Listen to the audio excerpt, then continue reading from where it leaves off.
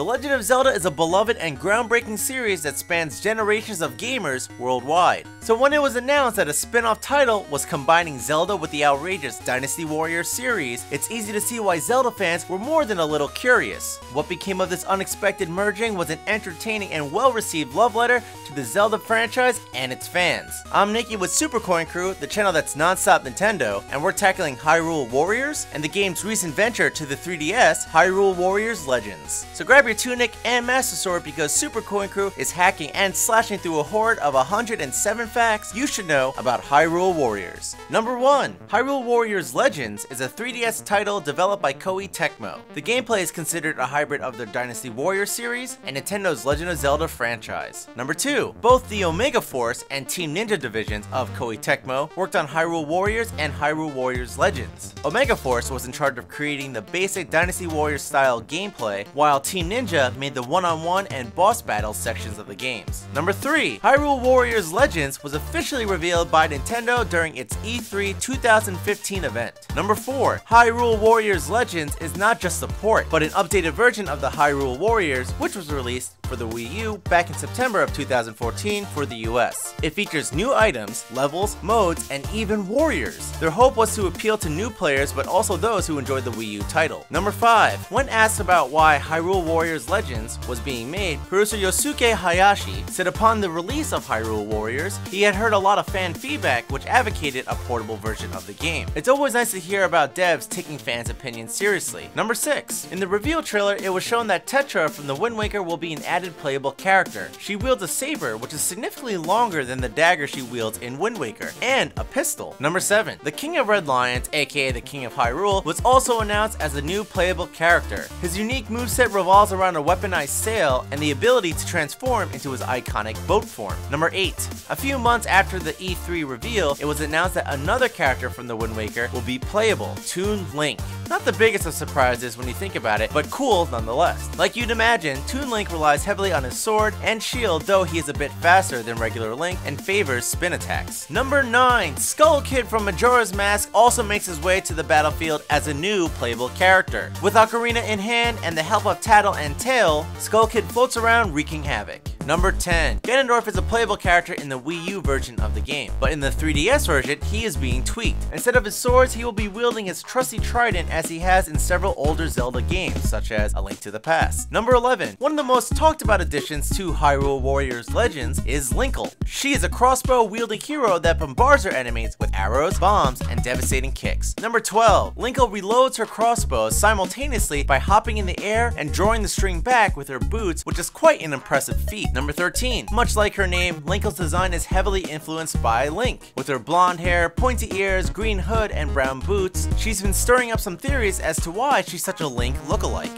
Number 14. Linkle was conceptualized as Link's little sister in Hyrule Warriors, but there were mixed feelings with how this interfered with Hyrule. For Legends, the idea was brought back to the table and it was decided to simply make her an aspiring adventurer that channels some of Link's vibes. Number 15. Linkle is from a small cuckoo farming village in Hyrule. Number 16. The compass Linkle wears around her neck is a family heirloom given to her by her grandmother. She believes this compass is proof that she is meant to become a hero. Number 17. Ironically, Linkle has a poor sense of direction. Number 18. Linkle begins her venture where she is told that Hyrule Castle is in danger. Grabbing her gear, she heads off but is immediately sidetracked by her heroic compulsion to help those in need, and her apparent inability to use a compass or read signs. I'm in no position to give her flack. I still use Google Maps to get to my friend's house, despite having been there several times. Number 19. Like other features that were added to the game, Linkle's inclusion in Hyrule Warriors Legends was greatly influenced by fans, who showed interest in the character, whose concept art was shown in the Premium Box's art book. Number 20. According to Eiji Aonuma, Linkle's design, playstyle, and overall feel meshes so well with the Zelda franchise, they plan on keeping her in mind for future titles. Number 21. Aonuma's interest in collaborating with the Warriors series was sparked after getting his hands on One Piece Pirate Warriors. He considered what a Legend of Zelda collaboration would look like. Not long after that, Shigeru Miyamoto told him Koei Tecmo came calling with the idea of a Legend of Zelda Warriors game. Number 22. Rather than a Zelda-flavored Dynasty Warriors game, the project began as very much the opposite. Being so familiar with how the games worked, the developers went about building their own Legend of Zelda game, complete with puzzle solving and RPG mechanics. At this point, however, Miyamoto intervened, saying there was no point to a collaboration if they were just creating another Zelda game. They were advised to create something more in their skill set, to take the places and the faces of The Legend of Zelda and mold them to the elements of Dynasty Warriors. Number 23. In an interview, Hayashi said the development team spent a lot of time fine-tuning Hyrule Warriors Legends to run smoothly on the 3DS's hardware. Number 24. Due to the 3DS having less processing power compared to the Wii U, the team had to reduce the view distance on the battlefield when porting Hyrule Warriors. Number 25. Hayashi knew that the main draw of the game was the sheer amount of enemies a player could take on, as it's the main draw to the 1 vs 1000 style, so they had to come up with ways to get close to those huge numbers players were used to. The solution was disabling the stereoscopic 3D on the Nintendo 3DS and 3DS XL. The new 3DS and 3DS XL, however, will be able to handle 3D visuals given their improved CPU. Number 26. In an interview, Hayashi stated that during the development of Hyrule Warriors, he heard a lot of concerns from the fans of the Zelda series. They were worried for their flagship Nintendo title and what a hybrid like this could do to it. Hayashi and his team knew they had to make a game that they'd enjoy as fans of the Zelda series if they really wanted to get the approval of other Zelda fans. Number 27. Eiji Aonuma, who was brought in as a supervisor, joked that the team must have had great plans for this non-sequel, non-port, non-expansion version of Hyrule Warriors, having incorporated the audacious title of, quote, Legends. However, this isn't a new idea for Koei Tecmo, as they've been releasing Extreme Legends expansions for their Dynasty Warriors series since the third game. Number 28.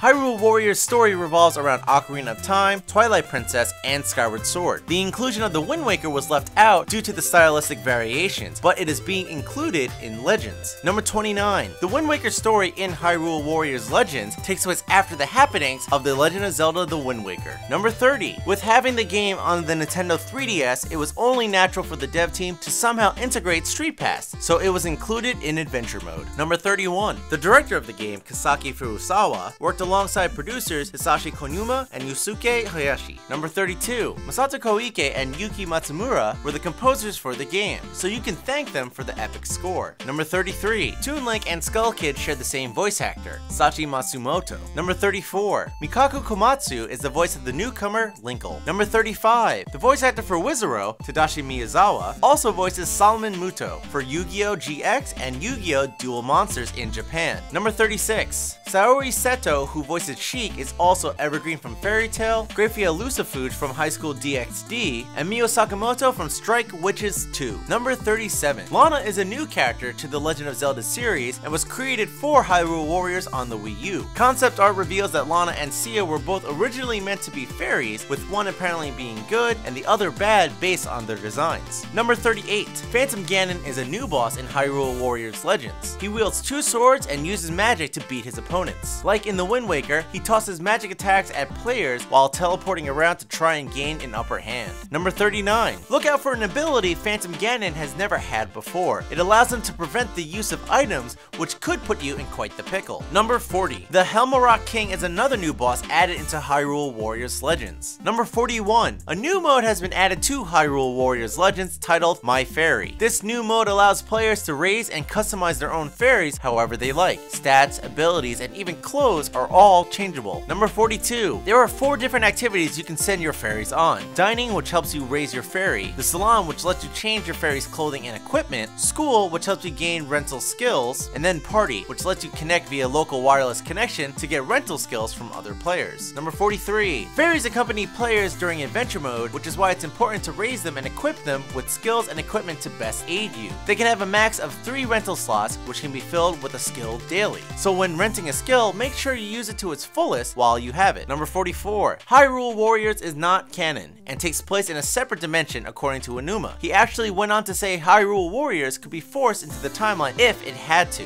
but they don't want to do that for its ties in too many games from different parts of the timeline. Number 45. If you're wondering how this timeline crossing story works, basically Ganondorf's soul has been split up and sealed in different times. Sia, a new villain to The Legend of Zelda, creates trans-dimensional portals to create a massive army and collect the pieces of the Triforce from Link and Zelda. All this is done so she can open even more portals that lead to the pieces of Ganondorf's fragmented soul. Basically, long story short, portals. Number 46. Aonuma was intrigued by how One Piece Pirate Warriors involved battles that had many bases and required players to figure out in which order to take them out. Quote, "This is not something that has been in previous Zelda games, and so it was a very exciting idea for me to connect with." Number 47. Aonuma told Kotaku during an interview that if there's a significant increase in female players with Hyrule Warriors, because there are more female protagonists, he's all for having playable female characters in the next Zelda game for Wii U. Number 48. One of the more out-of-nowhere characters included in Hyrule Warriors is Agatha, the princess of the Insect Kingdom. As such, attacks naturally revolve around shiny butterflies and beetles. Number 49. Link is the only character available in every level of the game. Way to hog the spotlight, buddy. Just kidding, we love you and never ever go away. Number 50. There are a ton of unlockable weapons in the game, with Link having the most, including the Hylian Sword, Magic Rod, Gauntlet, the Great Fairy, Master Sword, his horse, and the spinner. Number 51. There are also a variety of costumes to get for the various characters, again with Link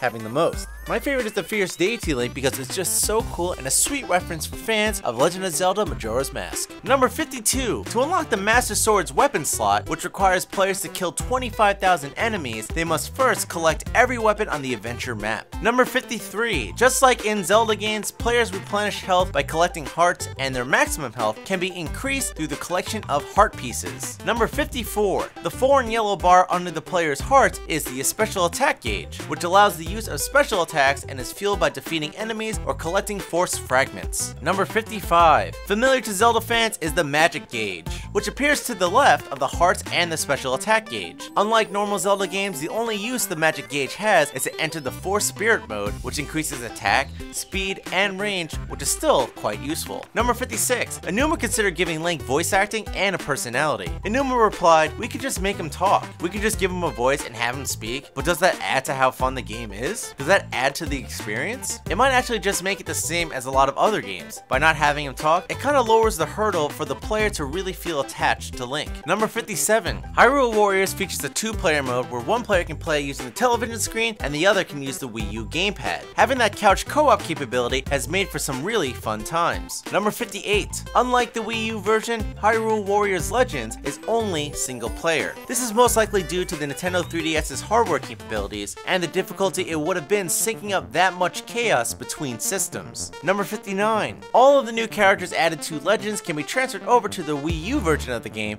using codes included in the box. Number 60. Just like the Wii U version of the game, if a player scans an amiibo from the Super Smash Bros. Series, they will receive a new weapon or other bonuses. Number 61. If a player has the Wolf Link amiibo released with The Legend of Zelda Twilight Princess HD, they can use it to unlock an advanced weapon for Midna. Number 62. All playable characters include Link, Young Link, Zelda, Impa, Sheik, Tingle, Darunia, Ruto, Midna, Twilight Midna, Vi, Zant, Ganondorf, Girahim, Lana, Agatha, Sia, Volga, Wizro, Skull Kid, Toon Link, Tetra, King of Hyrule, Medley, and of course, Linkle. Number 63. All of the DLC characters available in Hyrule Warriors for the Wii U will be available right out of the box in Hyrule Warriors Legends. That's awesome. Number 64. Challenge mode has been removed from Hyrule Warriors Legends. This was probably done to put a greater focus on adventure mode. Number 65. Ganon and the Giant Kuko are not playable characters. Aww. Number 66. In Hyrule Warriors, Princess Zelda is actually Queen Zelda. As one who rules over a kingdom would, she commands an army. At the start of the game, Link is but a trainee destined to become something greater. Number 67.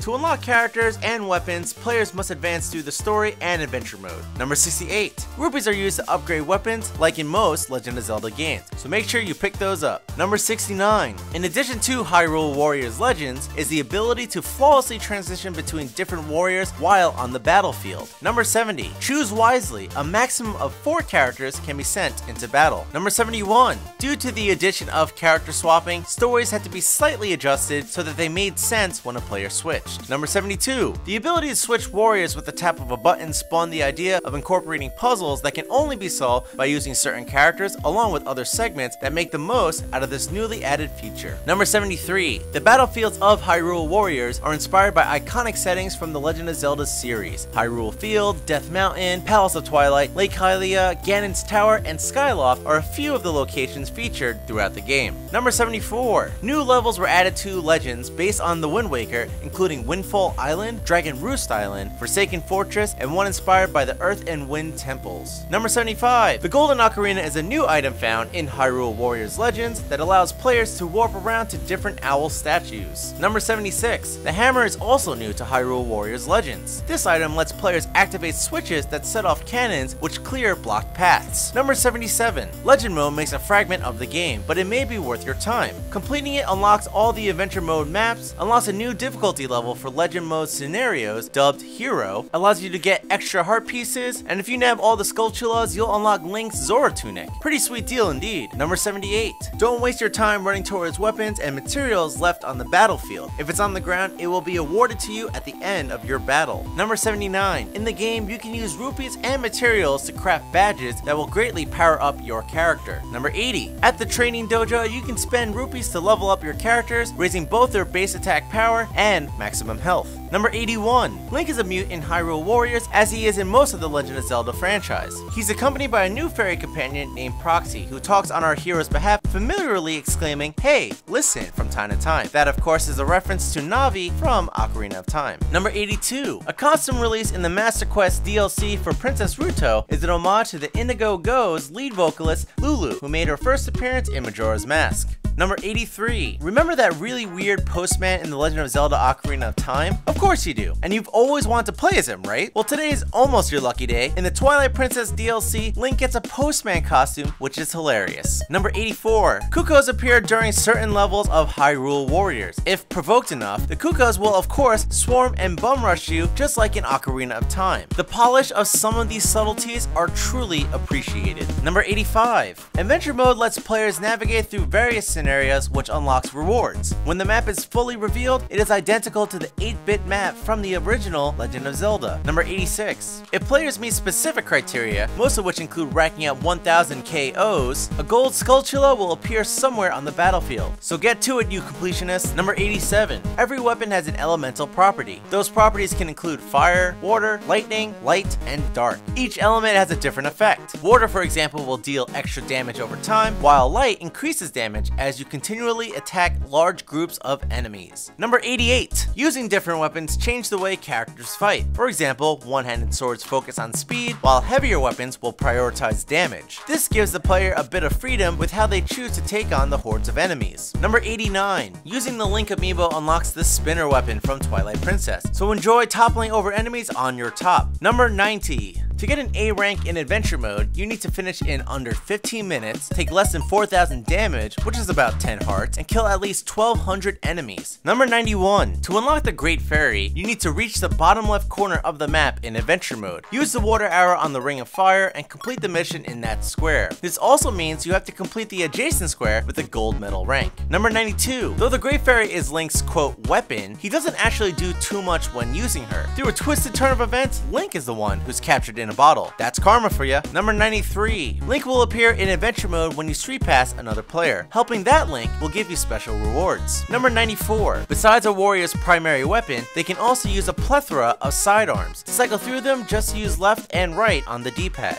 Number 95. The final DLC raised the level cap to 255, so be prepared for some serious grinding if you want to max out all your warriors. Number 96. Similar to the Legend of Zelda series, characters can't jump on command in Hyrule Warriors, because you know, they can take out thousands of enemies in minutes, but jumping freely is just too difficult. Number 97. Break all the pots. They have a chance to drop power-ups which give you short boosts to your stats. Number 98. Keep your eyes peeled for lieutenants, captains, and commanders on the battlefield. They drop useful materials used to upgrade your character. Number 99. There are 3 types of badges: attack, defense, and assist. I recommend focusing on attack. It's the most useful. Number 100. There are 44 achievement medals to earn in Hyrule Hyrule Warriors. Number 101. The smithy lets you fuse weapons together to transfer skills between them. Number 102. Byron has one of the creepiest costumes available in the game, Kamaro's mask, which, if you remember, comes from Majora's Mask and resembles a head sewn onto the wearer's skull. It's even more terrifying in HD. Number 103. Hyrule Warriors for the Wii U is the first Warriors game where the characters don't talk on the battlefield, minus of course their iconic Hiya and Ah! Number 104. Besides Legend of Zelda, Anuma said a dream of his would be to make a Warriors title using characters from either the Super Mario Bros. Series or Star Wars. Both sound incredibly entertaining. Number 105. In Japan, a premium box edition of the game includes an art book and a compass clock which replicates the one Linkle wears. There's also a treasure box edition which includes the art book, compass clock, a golden ocarina, and a fairy plush.